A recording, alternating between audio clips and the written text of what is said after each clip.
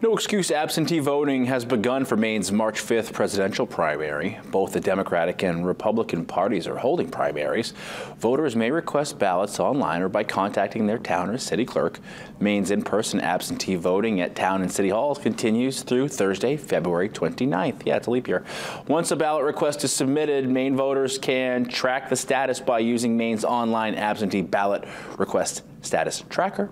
All absentee ballots must be received by a voter's municipality by 8 o'clock on Election Day evening.